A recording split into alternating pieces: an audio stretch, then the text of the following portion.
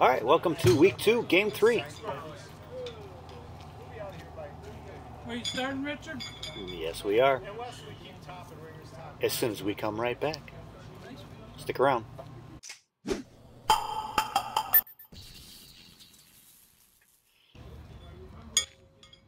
we're back, and this is John from Bud Shooters pitching now. That was a good shoe. I don't know why that didn't stick around. It's probably a little too forceful. There we go. And then we got Bobby C waiting in the wings here. Bobby C and Dan won the first match, with Dan pulling out a six-pack at the end, coming back from I think it was 20 to 15. That was an exciting game. Check out game 1, week 2. Bud Shooters are getting 2 points for a handicap. And they pull ahead an extra 3.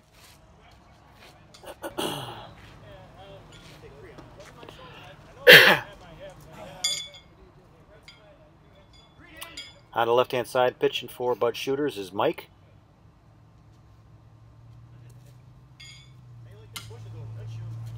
He got substantially better over the year compared to what he was doing last year. He was a good pitcher, but he came out right this year, pitching pretty good, very competitive.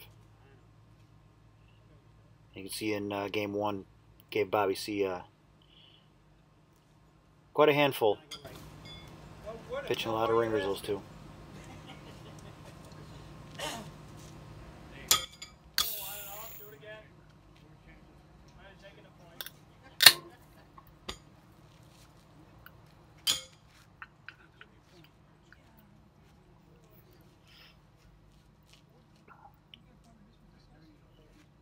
Hopefully we'll get top ringers and grab a point to get on the board here.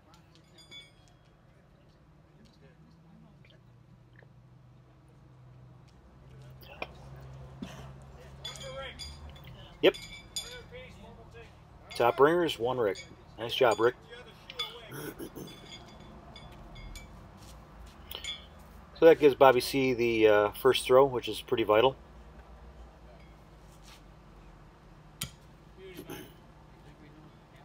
Gives him a nice soft landing pad. So not bad. See, the 30-footers have a little extra edge. They don't have to put as much force on the shoe because they have to throw it 10 feet less, which a lot of times, not every time. John throws a pretty straightforward shoe and right at the stake. But with that 10 feet shorter distance, it does come in just a little bit softer. That's a nice 6-pack. So even though Bobby C had first throw, he now lost it.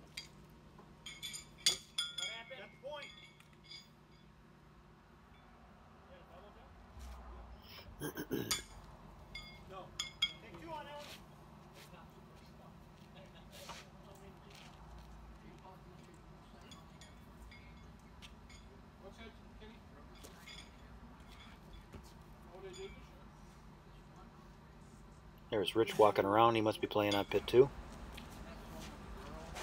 right, Mike. Good. Pretty. Stingers are in there. Is Hallie, she playing this year? Oh, that was a nice. Yeah, that Challenger hook actually worked. 3 ringers. 3 we go. Right back at you, boys.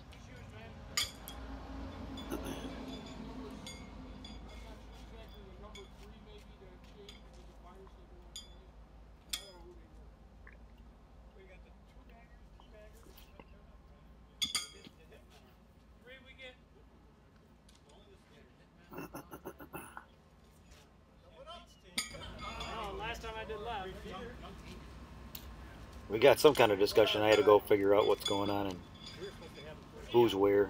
I might be talking to Ken Posmer.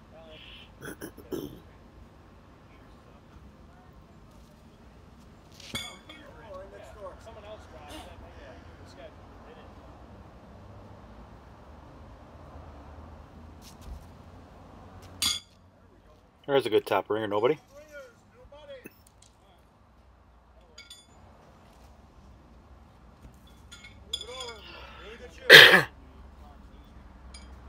If we're not going to get any points, it's nice that at least it's a wash. Especially when John has a ringer on. Just making that round a wash is always good. Slows down their little mojo.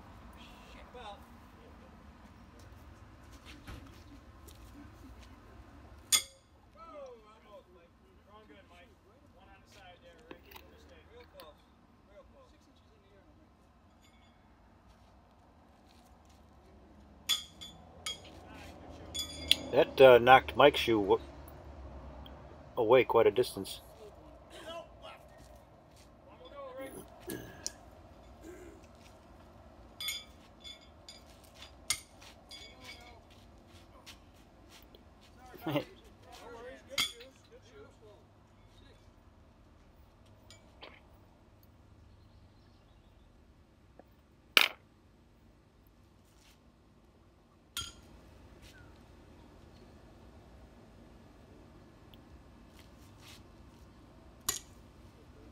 There we go. Yep.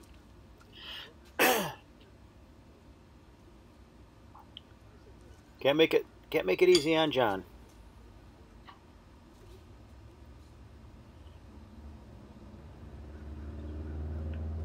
You leave John an open stake, he'll take you to the decleaners.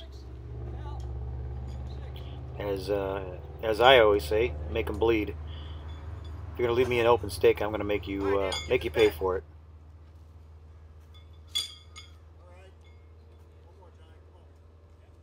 Be nice, John. Leave it alone. Let us get a point. There we go. There we go. Measure that. I think he's got a point in there.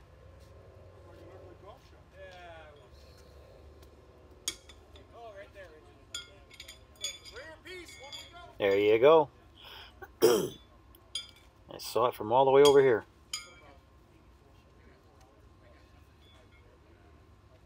Because if we would have top ringered nobody, that means the Bud shooters would have taken that first throw.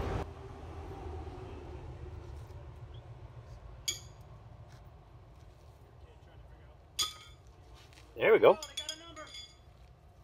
Yeah, I was gonna say that looks like it's on.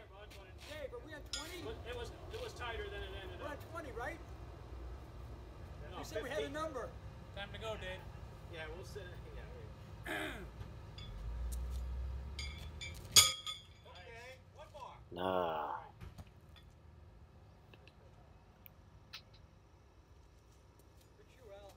Hurry. There we go. Oh, did that make it? Hell of a try, Mike. From the reaction, yeah, from the reaction it didn't. I thought it was on the way John was giggling.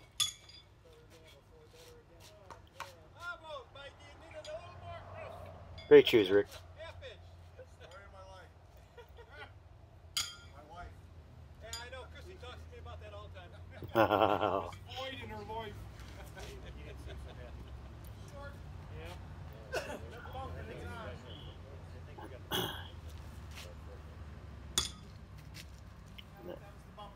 Yeah, hopefully it was. Got two more shoes coming at it.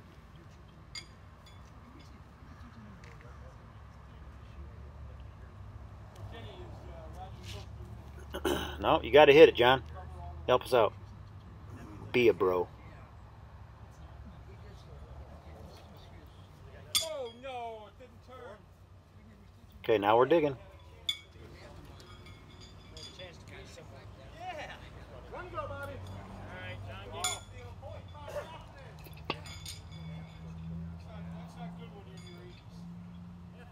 Sorry, Michael. That's all me. That's fine. Going first, even if it's a point. I didn't get my height.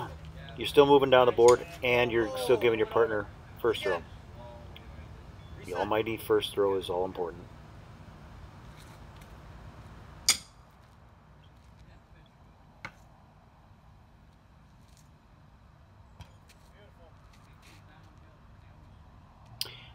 One thing Rick is usually good at, if he has a bad shoe, that's is that 2 in a row? Either way, Rick's shoe is more or less centered on the peg, and if he does throw, he's not left and right a lot. He's more or less short and long. So he's just got to get his 40 feet. All right. That's a big jump. Don't lose that lead. Keep the pressure on. The kill zone. I think it was last year or the year before that.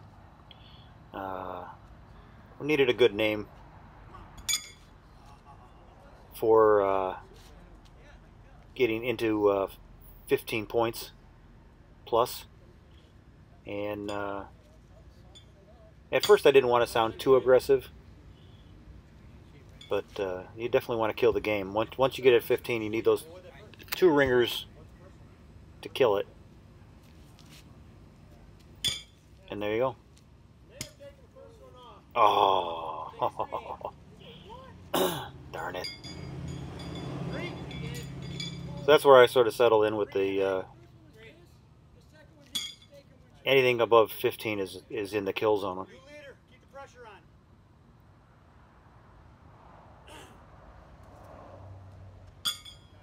Do what you did in game 1. 3 runners, 3 they go. Darn. That's 2 6-packs for John in this game, I believe. Had one early and one later here.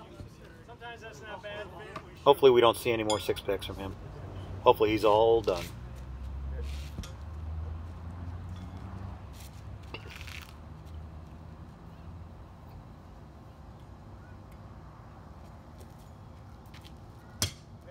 And Mike's still throwing them.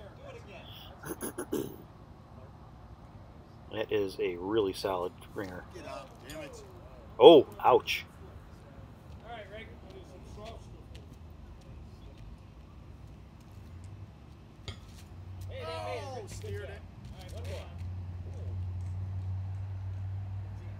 See if we can't correct this here.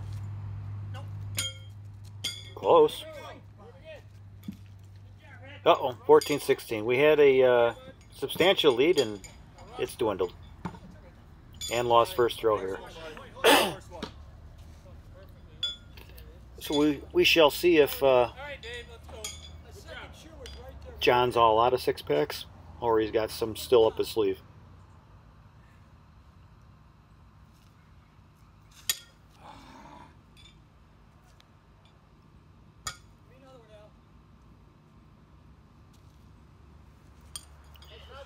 Huh? So that sort of answers my question, since he doesn't have sleeves on. And like I said, we're in the kill zone, so Bobby C can end it.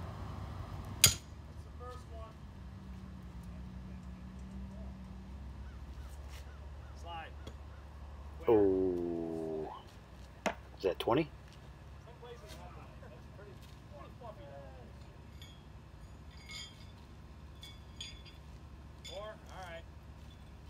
Yep, 14-20. Keep them out of the kill zone. Not having them in the kill zone puts them at needing 3 shoes to win compared to our 1.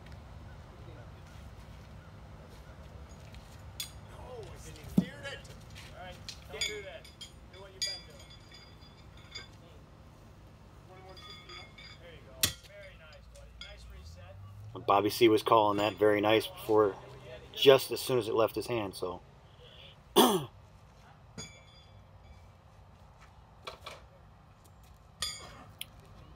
we need another one just like that. Don't top it. Please don't top it. And he does. So the game continues. Saved it, Mike. Saved it. Came in with an off-speed pitch. Slide. Yep.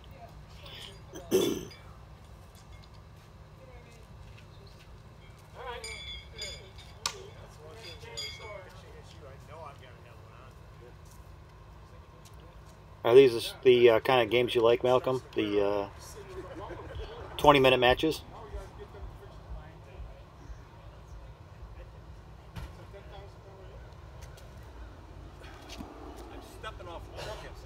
You can sort of look. You got 4.5 minutes left, and it's 14 to 20. So don't know what's going to happen.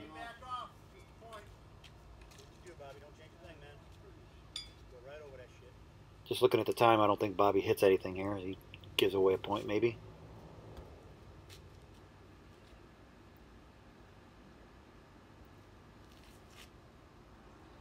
Yep. That's sort of like cheating by looking at the time. So now we got 4 minutes left.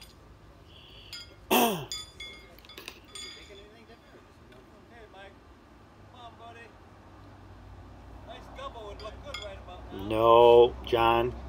Stop it. We don't want to see a double.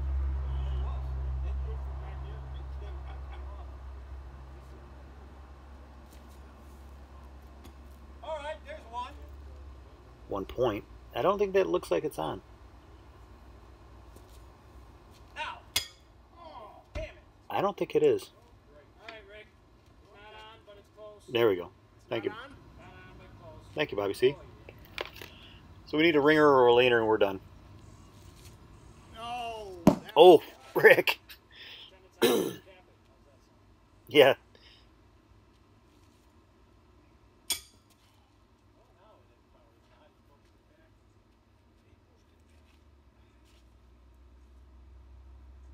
No. Okay, good, good, good.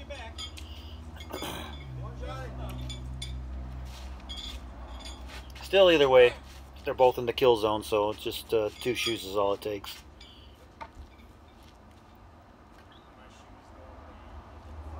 Sort of a nail biter. Hopefully Bobby C will not let it happen. Uh-oh. Could this be John's 3rd double of the game?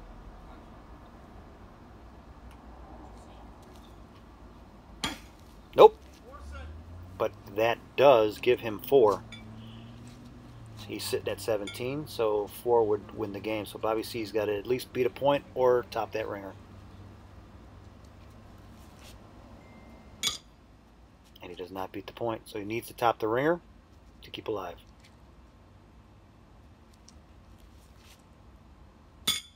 And he does. Clutch. Change his name from Bobby C to Clutch Cargo. We're not out of the woods yet, though. That Mike's got first throw, and all it needs is one shoe from each team.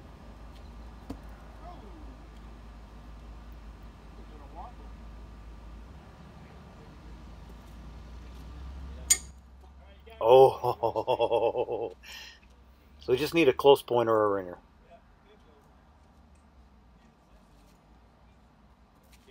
Oh, oh no. Come on, Rick. Yes. Great game, guys. As a nail biter of an ending. So thanks for watching. And hope we'll see you in Game 4.